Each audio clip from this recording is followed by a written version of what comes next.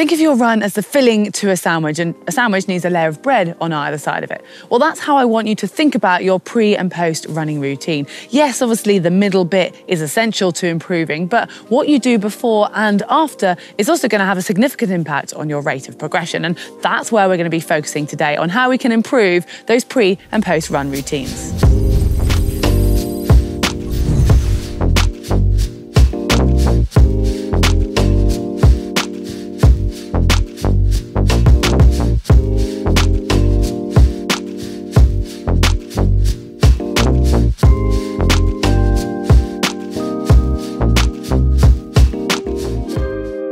What you do before and after a run should look entirely different because, well, they've got completely different goals. Obviously, for a warm-up, you're trying to get your body warm and ready for that run. And then your cool-down, you're having the complete opposite goal. So we might as well start at the beginning with the pre-run routine. Now, this is aimed at getting your heart rate up, your blood flowing, muscles warm, and also getting your mind in the right state. And you should make sure you include some sort of warm-up unless you're doing something as light as a gentle jog or a steady run. Otherwise, the warm-up is key. Start off with a gentle jog. If you're not really awake or you've been sitting still for a while, there's nothing wrong with a walk to get things moving before you step it up. I'd recommend a minimum of 10 minutes easy jogging. Feel free to make this social or use it to get to wherever you plan to start your main run session.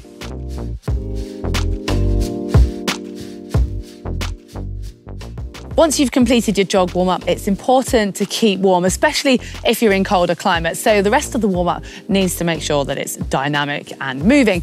And the type of warm-up and the intensity of it will depend on how tough your main set's going to be and how fast and the demands you're going to be putting on your body. Say a 200-meter efforts on the track, you're going to need a very different warm-up to, say, a 30-minute tempo run.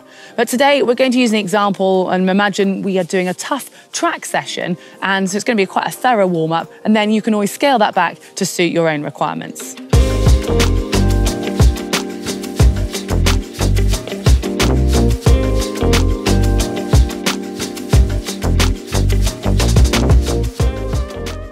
I personally love to include some dynamic movements and stretches into my pre-warm-up routine. They help open up my hips and get my torso moving. We'll leave static stretches until the end. So for now, it's focusing on keeping that movement going. And for these, it's a good idea you find something to hold on to because it will be a little bit of a test on your balance, but we want to make sure you can perform these exercises correctly without worrying about falling over.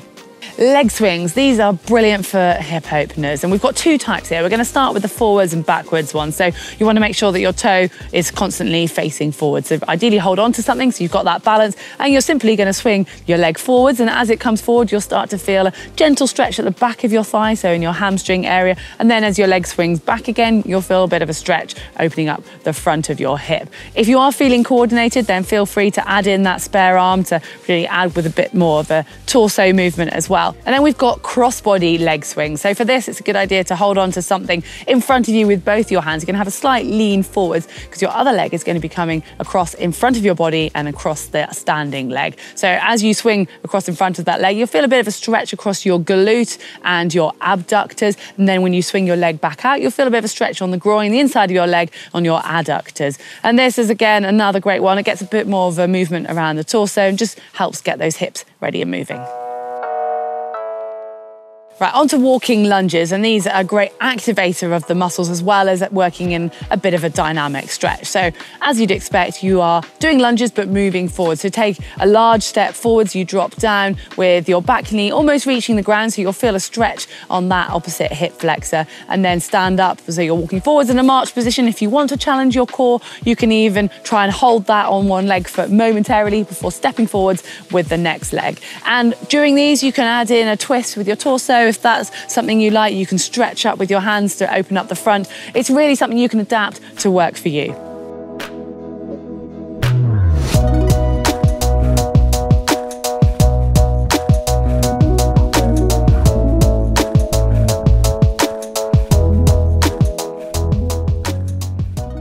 If you're worried about your heart rate dropping too much in this warm-up, this one is going to solve it. It's high knees, and you can't really do this without quite a lot of intensity. It's a really simple exercise. I'm sure it's something you've done since primary school. You can do it jogging on the spot or progressing forwards ever so slightly, but the idea is trying to get your knee up to hip height, so at a right angle, just keeping your body nice and upright with really good form, driving with your arms at the same time. And because it's such an intense one, I'd suggest just covering a short distance or doing it for a set amount of time. Say, do 20 high knees on each leg whilst you're on the spot. If you want to be really progressive with this, you could make it into high knee skips, but that's probably a little bit more challenging and one for another video. Heel flicks are a nice contrast to the high knees because they're working the posterior chain, so those muscles at the back of your body, as opposed to the ones at the front that the high knees did. So for this, it's a good idea to maybe even put your hands on your bottom so you can see how close your heels are getting. You're going to be working your hamstrings in your glutes and simply trying to kick your bottom with your heels. Again, do it on the spot or progressing forwards, whichever you find more comfortable for you. It's still pretty intense, so probably do it for around 20 strides each and then take a rest.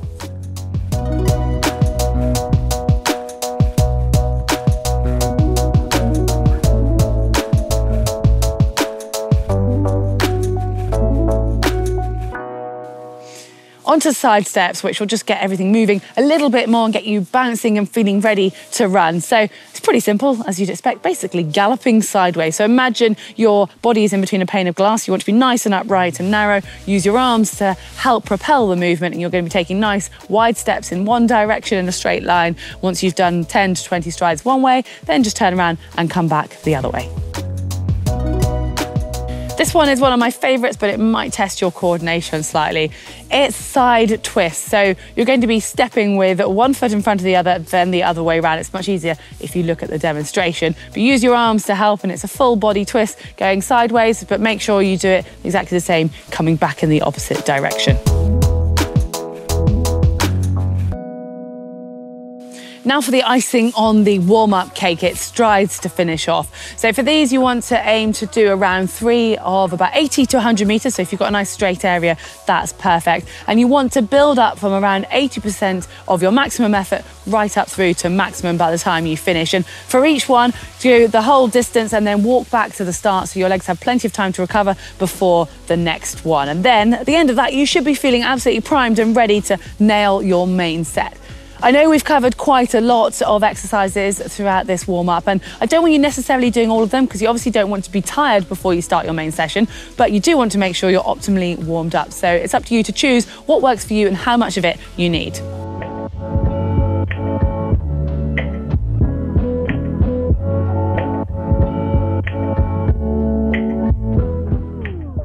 You'll be pleased to hear that the post-run routine is much lighter in intensity and volume.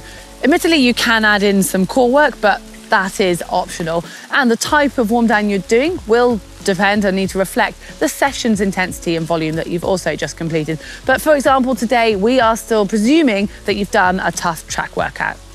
Initially, you need to get that heart rate back down. The quickest way would be to lie down, but let's avoid that for now. You'll feel far worse afterwards. So it's still important to keep the body moving and to not let it get cold. A walk to drop the heart rate is best before your breathing is under control, and then it's time to try and jog. This jog can be as slow as you like. There's no points for winning the warm down. You'll be the one paying for it the next day.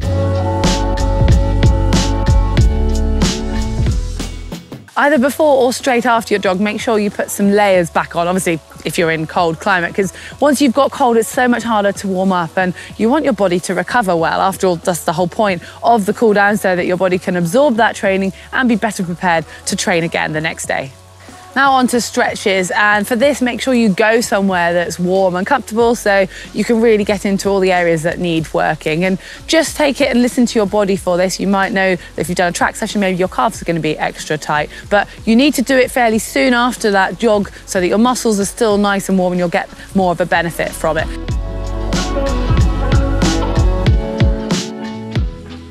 My local run club actually choose to run a core session straight after Tuesday night track workouts. And that does sound a bit brutal, but in comparison to the hard work you've done on the track, it's really not going to seem that hard. And it's a great way to get something that's so important done. I mean, you could actually opt to have it before your warm-up, even before your jog, to help getting things activated and firing, but afterwards is equally as effective. And the core, as we know, is just a brilliant exercise, or really important for making sure that we're going to be running efficiently and you've got the right muscles firing wherever you choose to put it.